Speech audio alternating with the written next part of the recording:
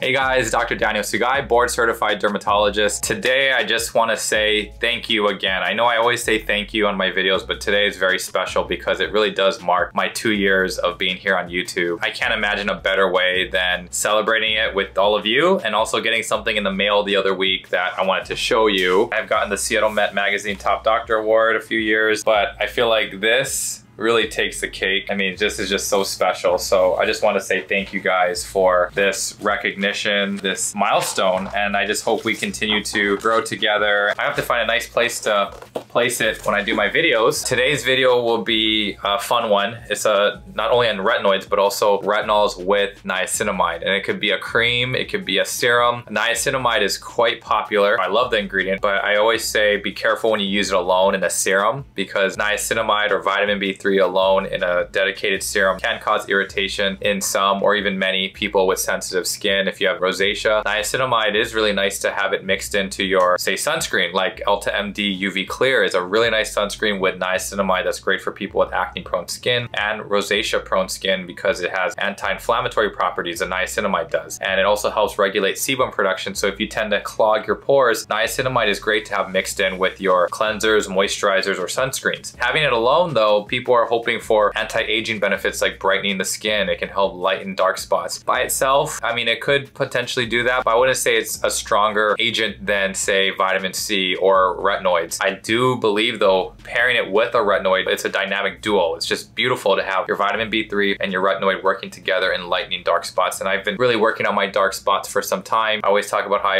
my roots stem back to Hawaii. I got my taste of Hawaii sun for multiple decades, couple decades before moving to Boston for my residency at Harvard. And so now I'm in Seattle where it's much less sunny and we have a lot more darkness. The nice trade-off is I'm not getting as many freckles, sunspots, sun damage from the sun, which, you know, can manifest as red spots, white spots, brown spots, or a mixture of all of them together. And that's called poikiloderma of Savant, which you find on the neck and other parts of your body from chronic sun damage. And so I like retinoids to help increase cell turnover and thus lighten those dark spots. It helps keep your pores clean, helps with fine lines and wrinkles by increasing collagen production in your dermis, and then having niacinamide mixed in, boom, you're gonna get that nice brightening effect. And also if you have oily skin, if you're using a retinoid for, say, keeping your pores clean, the niacinamide will also work well with your retinol. Almost seems like too perfect of a pairing, but let's talk about the top 5 retinols that you can get over the counter that will have niacinamide mixed in already. Let's start off with one of the favorite OGs, the Olay Regenerist Retinol 24. Now this one has been a favorite of mine for some time. From the beginning of my YouTube channel, I've been using this, and they actually changed the packaging a bit. The label does say retinol 24 plus peptide. So the plus peptide is not an additional thing. It always had a peptide complex, that palmitoyl pentapeptide 4 complex in the OG packaging, but they updated it by probably being more consistent with their whole line. They have been talking about collagen and peptide. I am not a big fan of collagen in skincare right now because it's such a big protein that doesn't really help firm up the skin and go into your skin and incorporate itself in there. I'd probably say peptides are where it's at. Peptides are effective in increasing collagen production through cell signaling. This has a few studies, and I'm talking to Olay's biochemists. They have studies of how it can help firm up your skin, increase collagen production. So I really appreciate having that retinoid action, which will increase your skin thickness, plus having the peptides, and then also having vitamin B3 or niacinamide in this, which to me drew me into this brand and this product very early on because of that niacinamide. And as you can see here, whipped up frosting, I always say, you just put a small amount. I'm gonna try out all the retinoids, but this just goes on so well, melts into the skin very well. I have multiple jars of this, and you can get this at Costco, Amazon, but Costco has the best deal. You can get like a 2-for-1 deal at times. I did do a video on the regular retinol 24 compared to the max, and I just have to stand by that video that I do prefer the feel of the regular retinol 24 than the max. Although if you are kind of saying you want to up your retinol game, you want to increase the potency of the retinol, you could consider the max. This doesn't have any hyaluronic acid, it does have glycerin, so it is hydrating. If you're a beginner to retinols, I say this is a great solid option. 30 bucks for this jar. That will last you a long time. The potency of the retinoid itself, Olay does not disclose the percentage. If you are shopping for a product that is disclosing their retinol, I always say 0.25% and up is what you're looking for. You can find it up to even 2.5%. We talked about on the K-Beauty Stylovana video. That Cause de Baja retinol serum was 2.5% retinol. Quite powerful punch there, but didn't irritate my skin. I'm actually becoming quite a fan of that brand for sure. Actually, I have to double check if they have niacinamide, because that would be another thing to add, would be the Kiehls Ultra Retinol. Okay, I just had to stop the video because it was bothering me. The Kiehls Ultra Retinol Serum is with niacinamide. It has hyaluronic acid and vitamin E, and it has a pure retinol 2.5%. So yes, I should add that on the list. Check that one out. Let's get down into more of the nitty gritty here. Let's talk about L'Oreal Paris Revitalift. This retinol is, I've actually been a fan of their retinol serum, and the dropper has a nice yellow tinge to the dropper, but that one doesn't have niacinamide. This one does. You know, after you take off the cap, this is what you see, and it just dispenses a large pea-sized amount. So if you push on it,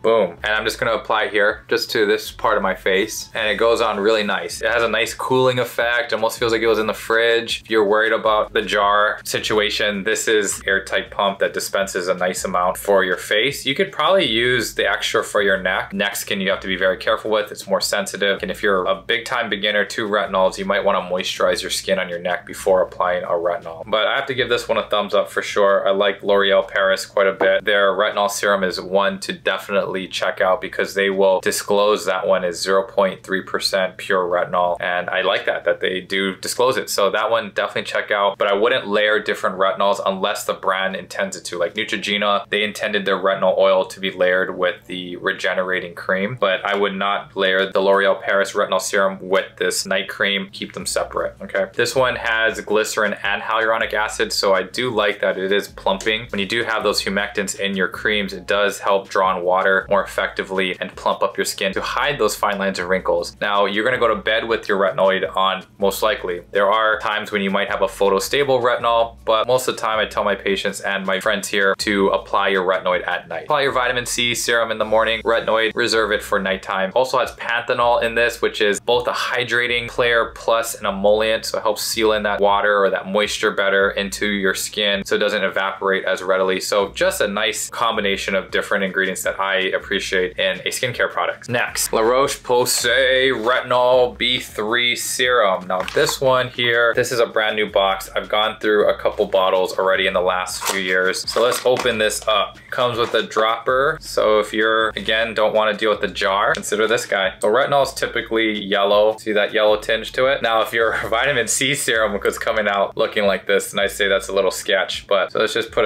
like one drop here just to put on my one part of my forehead here. But I love the way this goes on. It just blends in very quickly and nicely. It leaves my skin feeling nice and smooth afterwards. This one has a gradual release retinol. Brands will typically do that because they don't want to have a fast release retinol that can irritate your skin. They want a gradual release of the active ingredients so that it doesn't irritate your skin all at once. So a pretty simplified ingredient list. It has glycerin, which is hydrating. It's a humectant that draws in water. It has hyaluronic acid, which is another great humectant that works just as well as glycerin. It has a niacinamide with the retinol, and then you might see here that it has a retinol palmitate. It has vitamin E. Those are just supporting actors. Retinol palmitate is less potent than retinol, but I'd say the main player is the retinol, niacinamide, and then the vitamin E is a nice antioxidant. For people with fragrance sensitivities, I would have to say that this is something you might want to avoid because it does have fragrance in it. It's not powerful. It's very subtle. I have no issues with fragrance. I don't want to demonize fragrance. You know, I actually do like some fragrance in my skincare at times. But if you do have a known sensitivity to fragrance, or you have sensitive skin, if you have rosacea, you might want to stick with fragrance-free products. So just a heads up, this one does have fragrance, okay? All right, now let's talk about something that's a little bit more expensive, but I do like Kiehls. I've talked about Kiehls Ultra Facial Cream on the Today Show, non-sponsored shout out on that, but I have really liked their niacinamide retinol serum here. Now this isn't a pump. It is lightweight, but not like in a dropper bottle where it's almost liquidy. This is actually almost like a lotion the way it comes out. And it's the Retinol Skin Renewing Daily Microdose Serum. Let me show you how it comes out. One pump gives you that large pea-sized amount, and let me treat this side of my forehead. It goes on really well. So this is probably, see that yellow tinge? This is probably the retinol I've used most recently in the last 6 weeks. I've been using this a lot. One of those like instantly fell in love moments, and I have to say good job Kiehls, because this is a winner. I do like this one a lot. Yes, we all wish that it could be more affordable, but we're talking about Kiehls here. It's a very nice brand. They do everything really well, and that's where just like something like their moisturizer moisturizer, I'll splurge on, and it hasn't irritated my skin. It has ceramides in it. Ceramides, as you guys know, is part of the glue that keeps our skin cells together. We have our stratum corneum, which is the top layer of our epidermis. That layer is consisted of like a brick and mortar configuration, and the skin cells are like your bricks, and then in between is the glue, and you have like cholesterol, these fatty acids, and so ceramides are part of that. And without it, you have a compromised skin barrier or a broken, dilapidated brick wall. Then you lose moisture. When you lose moisture, your skin gets dehydrated, wrinkly, dull looking,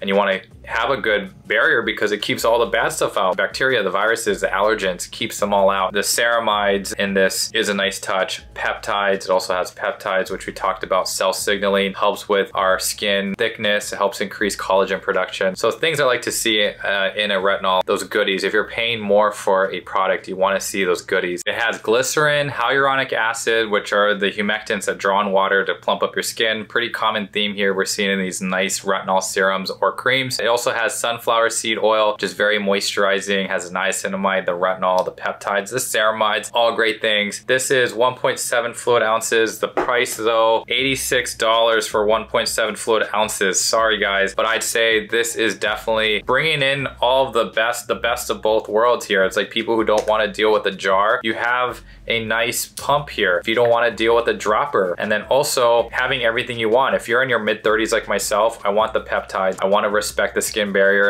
and keep the moisture in so that I can have max hydration and hide those fine lines and wrinkles. Plus, they'll have a retinol that won't irritate my skin. This is a micro dose serum, so you're just having a small dose and also a slow release, I believe, with this. And so it's really good for beginners who haven't tried a prescription retinoid like tretinoin yet, and they want to start off with something that is by a trusted brand. You're gonna pay for it here. This is serum, but it's actually, as you saw, the texture is a little thicker, almost nearing a cream. It's a lotion to slash cream consistency. So that one pump just kind of does the thinking for you. That should be enough to put dots on your face and then maybe put a little bit extra on your neck and you're set to go. So I think Kiehls did a really good job there. It rubs in very well. I say the price is justified. Now, the next one I'm gonna talk about is CeraVe. Now, my wife, I had to talk to her last night. I was like, honey, where'd our CeraVe Resurfacing Retinol go? She's like, the purple one? I'm like, no, not the purple one. You know that we still got that because I did do a comparison between the two, and I don't want the renewing one, I want the resurfacing one. The resurfacing one has a niacinamide in it, and she said, oh, we used it all up. So I'm gonna have to go and find a Target. We're gonna go do that and I'll finish up this review. So I'll be right back.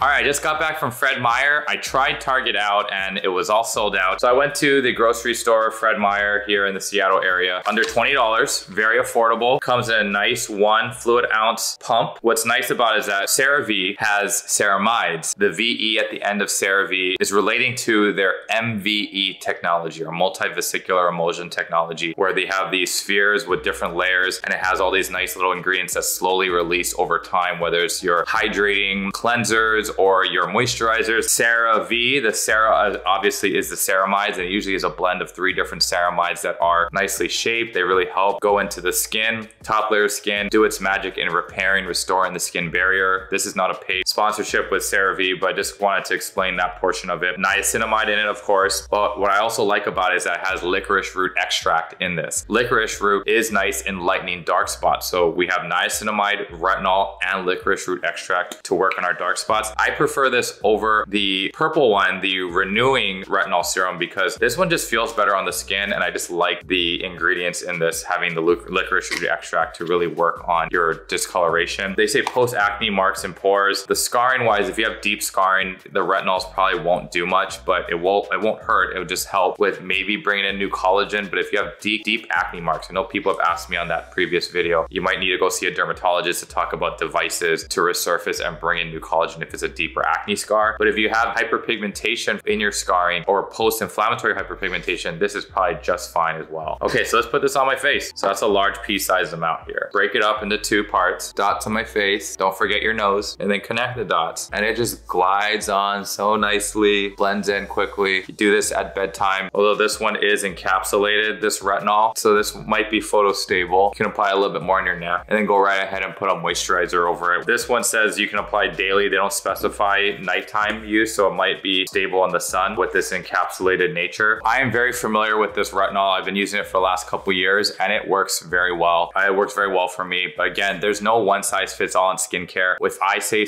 I subjectively like something, it feels good on my face, it could irritate yours potentially. So always start with one product at a time. Don't go crazy and buy a bunch and use it all at once. Use one at a time and space it out about a week or two apart. If you have a history of very sensitive skin, you might want to patch test on your neck or your inner arm for a couple of days or just a day and see if it will cause any irritation on your inner arm. Retinol, as we talk about, is inherently irritating to the skin, especially when you start off as a beginner. So always start slow, not every night, but every other night, or just once a week if you want to. And you can consider the retinol sandwich where you moisturize before and after if you're a beginner. But for me, I've been doing retinols for quite some time. I will moisturize after the retinol is applied and just use a pea-sized amount, because using more won't give you faster results or better results. Okay, guys? So I hope this video is helpful. Those are my top picks. Retinols with niacinamide, one of my favorite ingredients. So please hit the like button. Please share with your friends who are interested in retinol or anti-aging skincare. And also don't forget to subscribe to the channel. Thank you guys again. And I'll see you for the next video. Peace.